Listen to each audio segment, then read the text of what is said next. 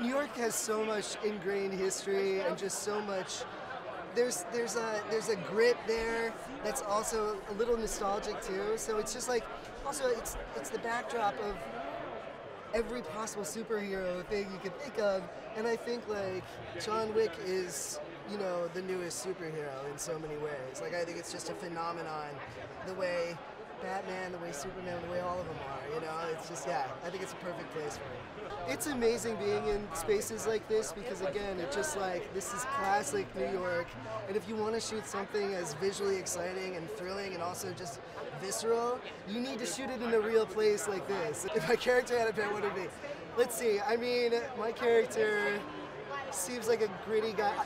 It would definitely be some kind of reptile. It would be like, yeah, like a lizard or something, yeah, that he would be into, yeah.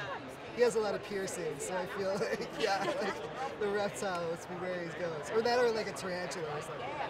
With every installment of this franchise, it gets bigger and bigger and more global, and the story gets deeper. In this one, we go to Morocco. It's, you know, it's just it's totally change of scenery, but also still rooted in New York City for so much of it. Yeah, I think it's gonna blow everybody's minds.